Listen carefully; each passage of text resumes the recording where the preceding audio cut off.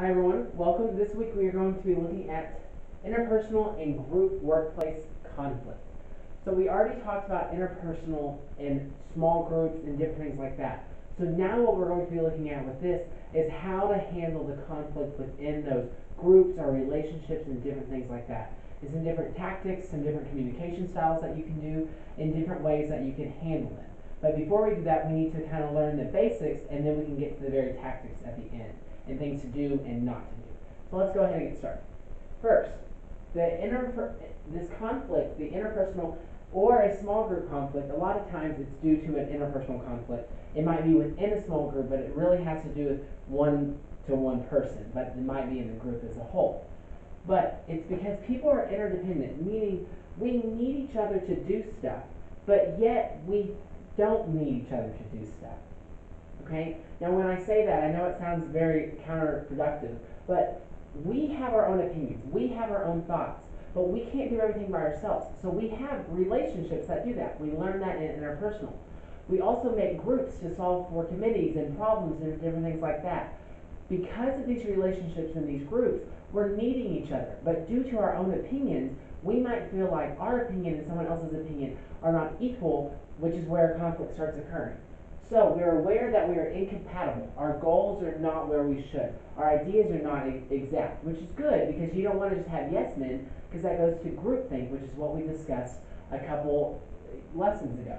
And then the big issue, because groupthink is bad, but if you see someone and say, hey, I don't see your idea being fully correct, let's discuss it. That's better than saying, no, my idea is better than yours. So when people perceive each other as inferior, that's when the conflict happens. So yes, these two build up to it, but if you have different ideas, different thoughts, and you handle it differently, then that's going to be good because you're having a good discussion. That's a good type of conflict. But the bad conflict is when you think that you are better than the other or vice versa.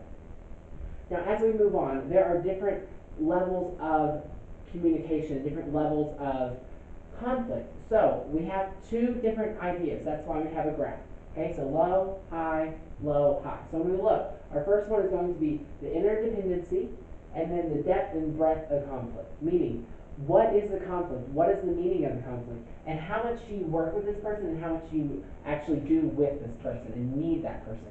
So what this chart is saying is if the conflict isn't that much, and you really don't do a lot with that person, it's really going to be nothing. But if you do a lot, if you have a lot of interdependency with that person, and it's a very deep conflict, like a big, big topic issue, then it's going to be very high.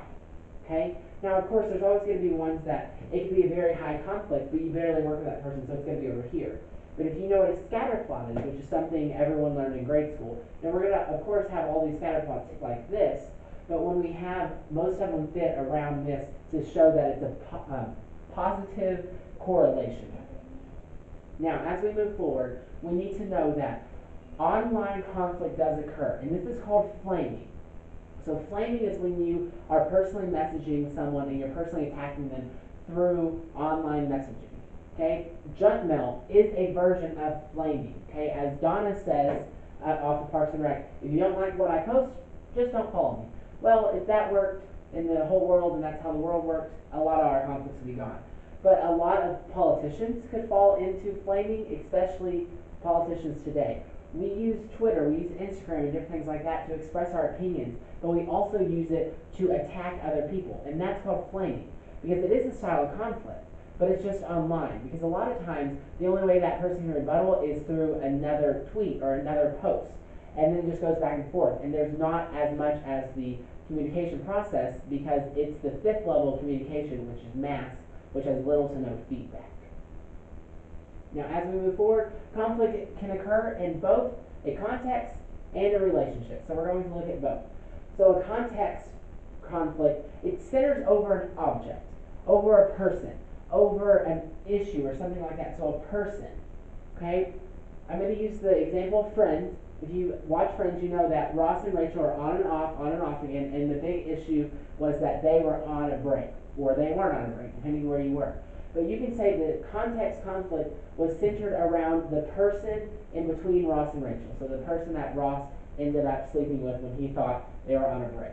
Okay, I'm not spoiling anything. If you haven't seen it by now, I'm sorry. Okay, and then, but you could also argue that a relationship conflict is a conflict that doesn't necessarily mean around the conflict itself, around a person, an object, an event, something like that. But instead, it's over a relationship. So it's an idea of something. Okay, so you can have a conflict with someone within the relationship. Okay, just like this, they had a conflict with Ross and Rachel. They just had an issue within their relationship. So there's a relationship conflict.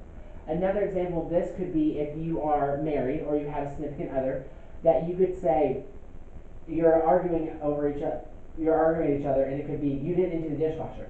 Okay, so the context is you did not empty the dishwasher.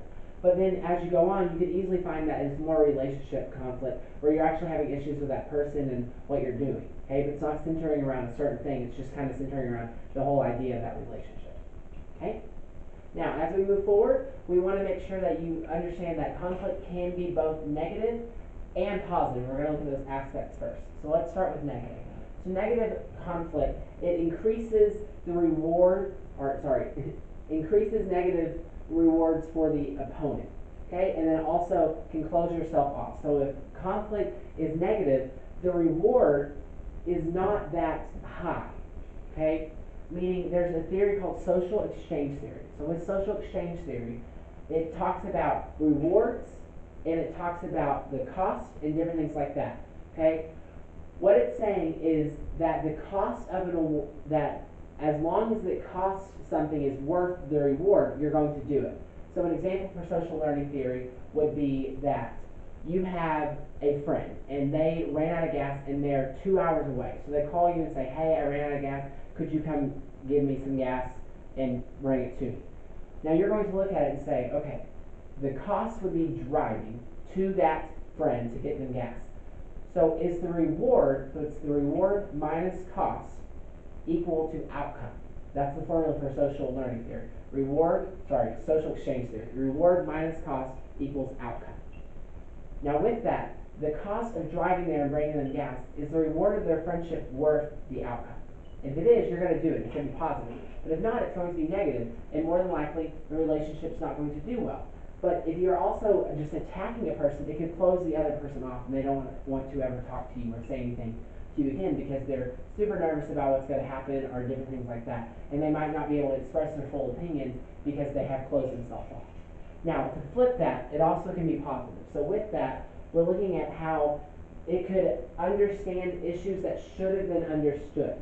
So if you approach it the right way and people don't close themselves off like in negative, it talks about how people can understand ideas, concepts, and they might not even know they do it. I'm a very loud chip eater, and when I eat chips, it's like, but with every other food, I'm not that loud. But my wife always points it out, and that's something I honestly did not know until we started dating.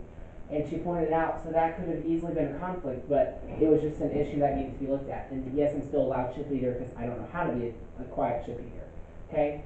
But with that, looking at social exchange theory, is the reward of that relationship high enough to have the cost of the conflict? If it is, it's going to have a good outcome. Okay, that's going to be your reward. Okay, and that's going to be the outcome.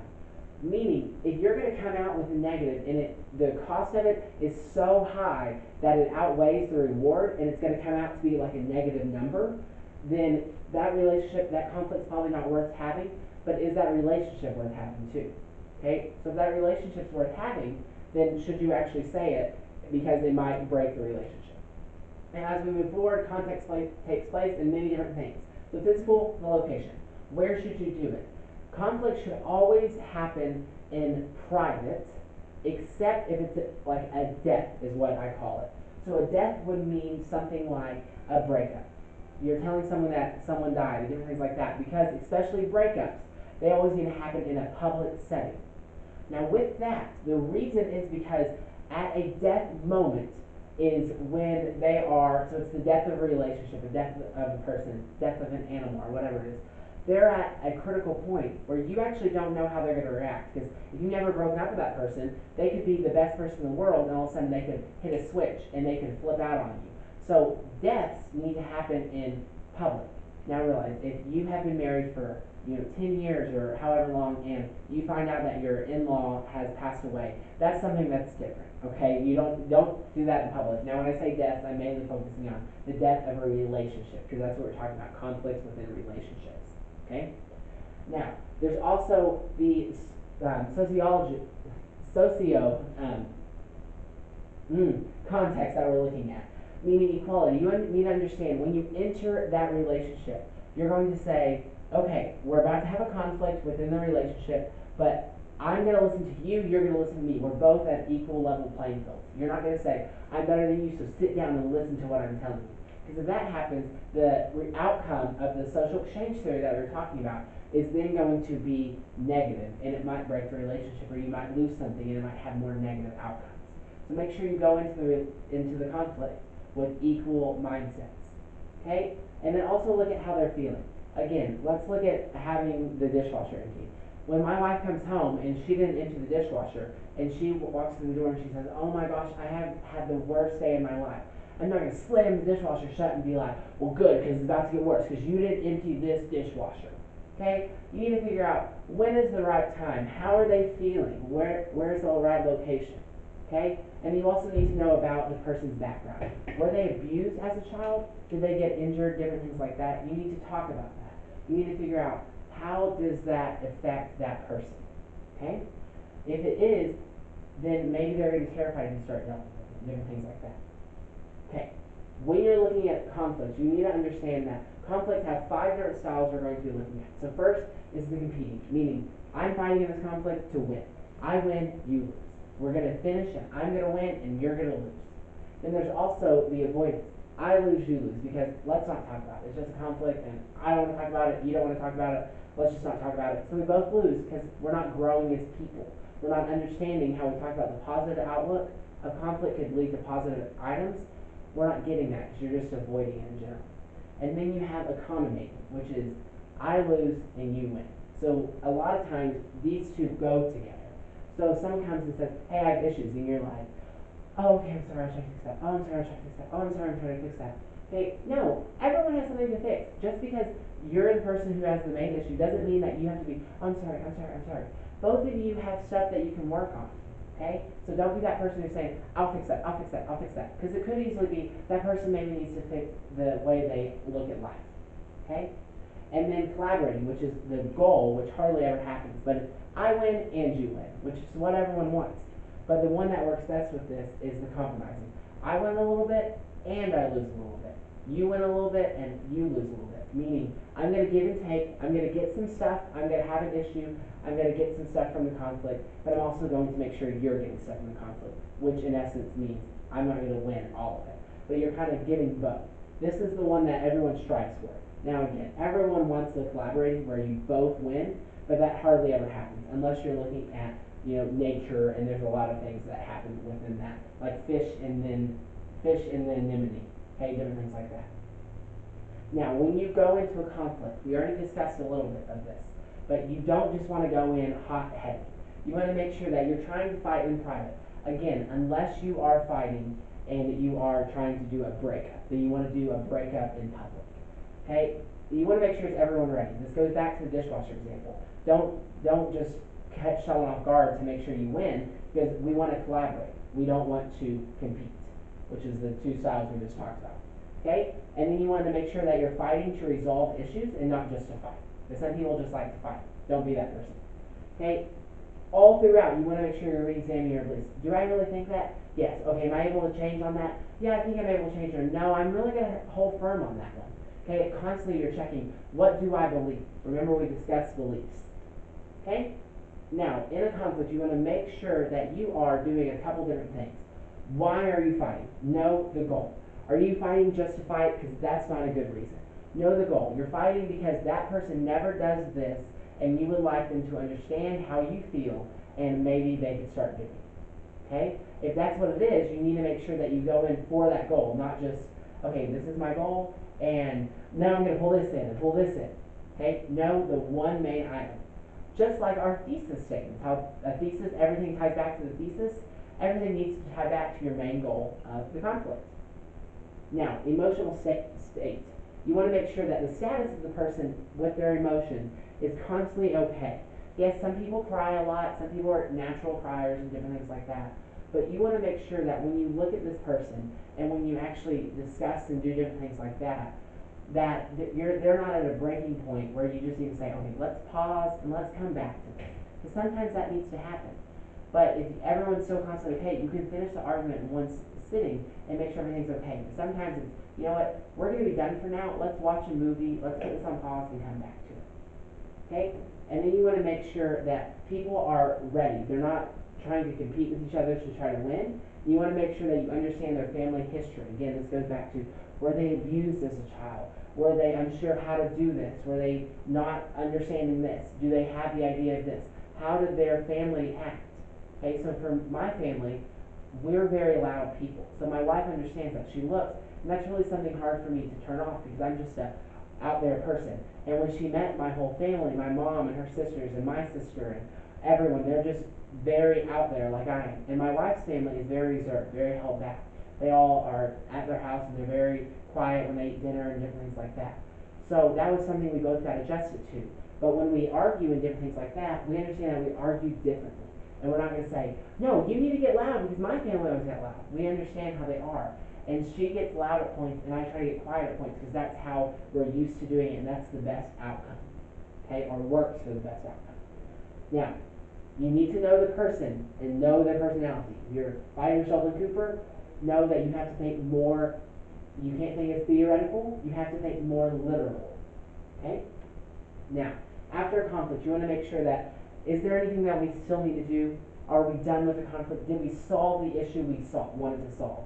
And then you have to learn from it. You're not just going to fight and be like, okay, we're good, move on. You have to say, we're going to actually adjust and try to do stuff. And then resolve the negative feelings. If you called someone a B word, you need to make sure you're sorry. Unless you really meant it, then that's something else we want to work on. But if you said some things you didn't mean to say, you need to quickly resolve that and just still make sure that person knows that you care for them and that you actually are appreciative of that relationship. And then you want to see, did this increase the exchange of the reward? Back to social exchange theory. Was it worth it? At the end, if it has a negative outcome, you might want to look and re-examine your beliefs and say, you know what? This relationship's not worth it, and cut the cord on it. Okay? Now, these last two slides are going to talk about different strategies. So we're going to kind of go through these fast, but here are some different ideas that you should and should not do when you're working with conflict. So first, avoidance. We already talked about that. A lot of times, it's stereotypical in the U.S., this happens with men more than women. But what happens is you have someone in your argument, all of a sudden they say, I'm done, and they just walk out. Because they're so angry, they don't want to fight, they don't want to do that, they would rather just watch football or watch dancing, whatever you're into, right? Okay, but this is an awful way because you're not getting it done. This goes back to the 5 conflict styles we have. You're avoiding it, so you're not getting it done. Especially in the middle of the argument. You need to decide. You need to actually state, okay, I'm deciding I think we need to pause and come back to it. And then hopefully the other person says, okay, let's come back to it. But you can't just say, nope, I'm done, and walk out. Because that's going to lead to more conflict. Okay? And then the next one is non-negotiating. You're the person sitting there and you're saying, nope, I don't do that. Nope, I don't care. Whatever. Nope, nope. Because like we talked about, the communication process is a circle. But with non-negotiating people, that one person's trying to give the message, and the only feedback is nope, nope, nope. So it's not a constant circle. Just like a conflict in a conversation needs to be a circle, just like the communication process. Okay? So the non-negotiated people, make sure you say, I understand where you're coming from, and different things like that. And then force is when you're trying to win at an argument. So you are using coercion power, which is what we discussed when we talked about leadership powers, but you're using physical force and threats to try to get the person to do what you want them to do. And then blame the whole time you're saying, no, I didn't do that, that's you. Oh, no, I wouldn't do that if you didn't do this. Oh, okay, yes, I do that, but it's because you do this. When I do that, you're doing this, which makes me mad. So constantly, yeah, I might take a little blame for it, but basically everything I'm doing wrong, it's because of something you're doing wrong. And it's constant, you were doing something wrong. Okay? So this one is constantly putting blame onto them, and this one's saying, nope, nope, nope, nope, nope, nope, I'm not listening. Whereas this one's saying, nope, I don't do that. If I do, it's because of you. Okay? And then empathy is something we want to have. So there's a difference between sympathy and empathy. Okay, so empathy is when you actually are feeling for another person. Sympathy is when you're like, okay, I understand how you are, I see what you are doing, I can see that you're in pain, I'm sorry. But empathy is you're actually there, you're like, I feel for you, like I've been through that, I'm actually feeling the same emotion you've been through. Versus sympathy, where it's like, I see you're in pain, I get that you're in pain, but you can't actually feel the same pain that they've been feeling. Okay? Which is good. You want to be able to make sure you're feeling the same pain as them. And then gunny sacking. This is something that a lot of people use. So gunny sacking is when you have every single conflict in a bag. So it's a big bag, think like Santa Claus or Mary Poppins, right? Everything's coming out of the bag. And then all of a sudden someone comes and they say, hey, I have this issue with you. And you're like, oh yeah, well, you didn't do this, and you didn't do this, and you didn't do this last weekend, last year, and 5 days ago you didn't do this, and 2 years ago, 5 days, 3 hours, you didn't do this. Okay, you're throwing it all out at once. Let's go back to the idea we talked about earlier, focusing on the goal. Everything in that gunny sack, if you had an issue with it, it should be resolved a long time ago. Okay, if not, if it's no longer going to be resolved, let it go. Okay, listen to Elsa off of Frozen and let it go. Okay, but do not dump everything out at once unless it actually has something to do with that goal that you have. If not, it's gone unless you bring it up later in a different argument. And then manipulation is when you're avoiding the conversation, okay, but you're not trying to have you're not fully avoiding, but you're avoiding an open conflict where you're like, oh, well, let's do this, and you're trying to just tiptoe around it to get what you want. And in the end, you actually didn't discuss the conflict. You just were keeping everyone happy where you move forward, and all of a sudden everyone's still happy, but that conflict was never actually talked about because you manipulated what was going on just to tiptoe around it. And then you want to be spontaneous. Spontaneous is good. You don't want to, when someone's saying the issues you have, you don't want to sit there and say, can we finish on this. A lot of us do that. We're like, okay, they just said this. This is my response to that. Okay, they just said this. This is my response to that. Make sure you listen to fully what they say, and then you just respond openly. You don't plan what you're going to say as they're talking. Okay? And one of the worst things to do is planning your first argument is good at most times, but a lot of times when you actually plan it, your whole speech, it's bad. But if you plan your first, like your thesis statement of the argument, say, hey, I have this issue with this is how I feel, different things like that, here we go. And then the rest be spontaneous, that's great. But if you plan a whole 5-minute lecture on why you're mad and start the conflict that way, that's not good. Okay? And then personal rejection, everyone needs love and everyone actually deserves that. So if you're going to withhold love, you need to make sure it's not something you normally give. So if you are married and you give your significant other a kiss and a hug every day before work and you're angry at them and you just say, nope, I'm not going to do that. You still need to do that if it's an everyday thing. Now if it's not an everyday thing, that's different. But you need to keep the love and affection that's constant and everyday going. And you need to find another way to use your conflict. So in movies, they say a lot of times the woman's like, okay, if you don't fix this, we're not having sex. Different things like that. That's actually bad to do because that's something that should be true in a relationship, okay? But the same thing goes with just hugging each other and saying I love you or different things like that. Or if you see your best friend every day and you're like, hey, how are you? Oh, high five. And if you don't do that because you're mad at them, then that's going to show, okay, they're angry at me. Yes, that will communicate successfully. But then it's going to be withholding that love and affection. You just need to say, hey, how are you? Okay, we need to talk. Different things like that. But still show them that normal love and affection. And then belt lining is when you're hitting below the belt. Okay, so we all know that that's not a good place to hit, but meaning you're saying things that really they cannot handle. You're throwing it out there and you're saying it because you know it will make them fall, you know it will make them fail at the conflict, and you will win. So you're saying it just to win, which again, we don't want to do because that's competing, and we don't want to compete. We want to compromise, and we want to collaborate. Those are out of the 5, those are the ones we want to do.